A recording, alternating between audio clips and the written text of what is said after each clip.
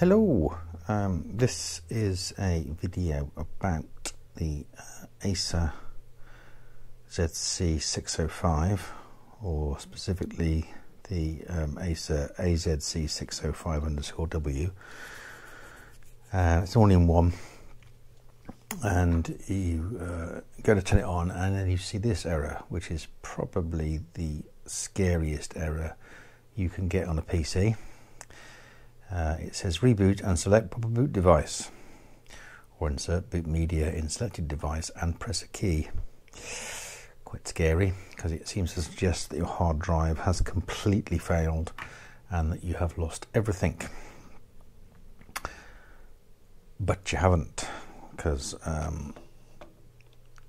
we can fix this. So if I'll restart it, Control-Alt-Delete to restart, and I'm going to tap Delete to go into the BIOS. And here we go. So what we do is, to fix this problem, we go to authentication, and we select secure boot and select that as disabled. And we scoot along to boot options, and at the top there's launch CSM, which is compatibility support module, and we want to do that always. And now if we save and exit setup, we'll see what happens. Oh, it works. So what happens is that the device loads the BIOS default settings, and this was a Windows 8 machine, which was, oh hello, definitely works, which was downgraded to, well, Microsoft call it downgraded to Windows 7 Professional,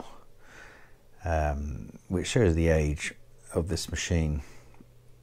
But what we'll do now is I'll restart it, and then we'll take a look as to why this could have happened and how we can stop it happening again.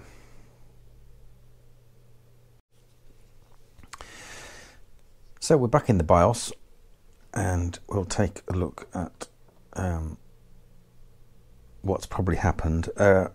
As mentioned a minute ago, this has a Windows 8 sticker on it, so there's a Windows 8 key in the BIOS. This particular one has Windows 7 Professional on it, so this kind of suggests that it was purchased around about the time that Windows 8 was first released, and they allowed a sort of a downgrade to Windows 7 Pro, because obviously Windows 8 wasn't very gratefully received by business channels, because nothing worked with it. So Windows 7 Pro was established, so if you happen to buy a new machine, it would be nice to have the sort of downgrade thing. I say downgrade, but it worked, so it wasn't really a downgrade, just Microsoft called it that. And so this particular machine, the BIOS build date is 12th of the 7th, 2012, but the actual machine has a manufacturing mark of 2013 on it, which kind of fits with what I've just said. So the problem is that when the BIOS loads its default settings, secure boot becomes enabled, and the CSM doesn't work. It's not enabled. That's because it's EUFI BIOS, so it supports GPT partitions, whereas Windows 7 is very much a legacy operating system that supports MBR. So although you can, there's plenty of guides for this, you can install Windows 7 Pro on an EUFI BIOS based machine, but it is a bit of a faff, and it's not generally the default way to install Windows 7.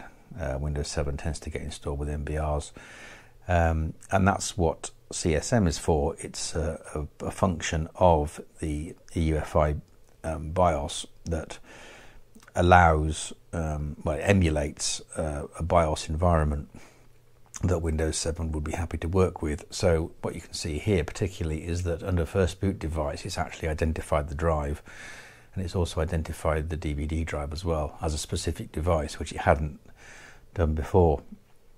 So with secure boot off, that allows you to enable CSM, and then the drive gets detected, or rather the partitions on the drive get detected, and the machine boots as normal. So the key thing here is the default BIOS settings. So if for some reason the machine reverts back to its default saved settings, the one that it comes hardwired with, then you get this problem. And that will tend to happen. Normally, that's because the battery's gone flat. And you can verify that by looking at the time. When you first notice the problem, if the time is something weird, i.e. it's not right, then it's very likely that the BIOS has reverted back to its standard settings and hasn't remembered the settings that were saved. So that's how to fix the problem, and what the fault generally revolves around. That's the end of this particular video. I'm going to do a separate video where I take this apart, and part of that will be to swap the battery over, which is what I'm going to do as a fix for this particular machine. So I'll put a link to that video in the description for this one. So if you found this useful because it fixed your problem and resurrected your drive and meant that you didn't lose everything, then that's great. Like the video, subscribe, and yeah, thanks for watching.